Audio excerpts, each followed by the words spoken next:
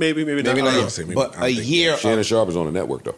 Yeah. No, I'm not. No, I'm talking about on his podcast. No, he's on ESPN. Oh, his podcast on the network too. Which podcast you're talking about? Club Shay. You don't see all them logos up there? I thought that was just advertising. No. Oh, see, I didn't know. No, we can look. That's Colin Cowherd show. I want to say it might be. It might be the Herd. Really? Colin runs a network. A network. He does. I thought I'm pretty sure that Shannon was. He did have it. He does have a deal or something over there. Signed to Colin? I think it's Club Shay though. No, it is. I'm not sure. It is Club Shay. Yeah, that was an announcement when he first. Because I know Colin's little logo. So if that's the case, then that negates my point. But my point was going to be, if he's running Club Shay independently, then it gives you a whole bunch of different leverage when you start fucking with the network now. Like, yo, y'all don't pay me, nigga. What's up? I'm proving where my following is. I'm proving what I can bring to the table. The volume. Playing is the name of the network. The volume. It's a part of Colin Cowherd's the volume. So that little V is on all of the hot sports shit. Really? Yeah. Gotcha. Cowherd's a man in terms of content. Yeah, and he's earned it. He's earned it. He's earned it. And right next to that V, you're going to see a draft, somebody big. Something big right next to it. Gotcha. And they all cooking. Yeah. I don't like the little crew. They setting up a little crew. Like, I didn't know that he was signed to them. I thought that was his shit. So now that, again, that negates just my now point. When you see the sports shit, watch how much shit you see that little V on. Spending money. Getting money. Where's Colin's old money coming? Where's all his money coming? That nigga been on the radio for 20-something years. Huh? He's been on the radio for 20-something years. Like, he's been independent for a minute now. So. And some of them niggas basically took the ball, like I'm older than y'all, but I remember Mike and the Mad Dog had sports radio in the headlock for the better part of 2 decades. Yeah. And then when them niggas start beefing, you know what I'm saying? It opened up a space for niggas to step in and start creating personalities.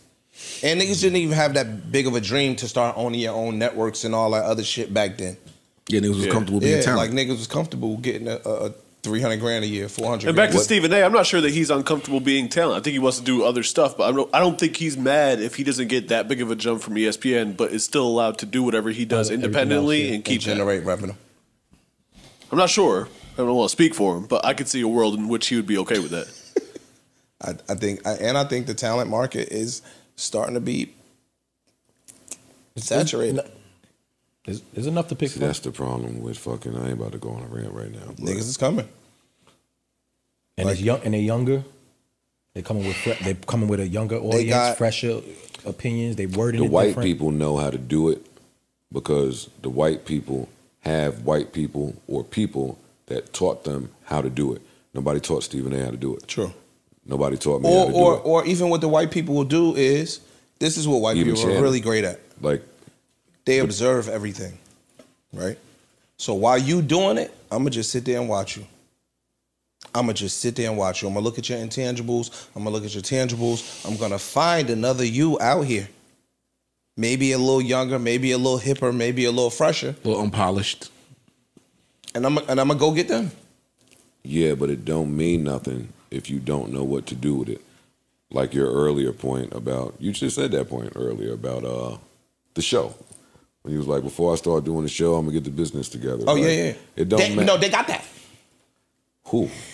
The white people already got the infrastructure piece. I'm talking about the talent piece. So I could go get another Stephen A. Smith. He may not be as compelling initially as Stephen A. Smith, but I've watched him. I've seen what he brings to the table.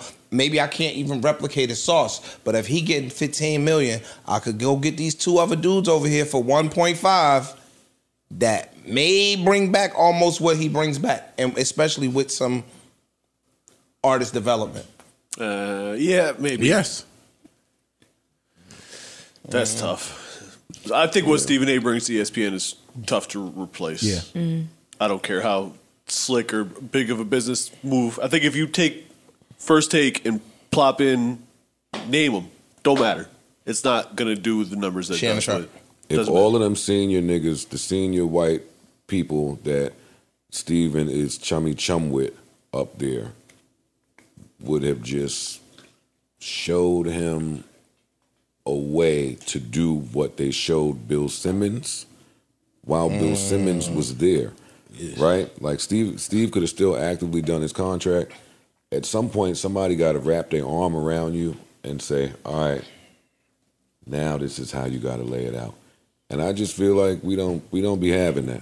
And that may be true. I don't want to speak to that because I feel like that potentially, I don't know, and maybe you know more about it, but I don't know what Bill, his background is in terms of education or training. I don't know what his relationships are, and I don't know what Steve's are in comparison to say that the reason why Bill got his own network and Steven didn't is because he's white. No.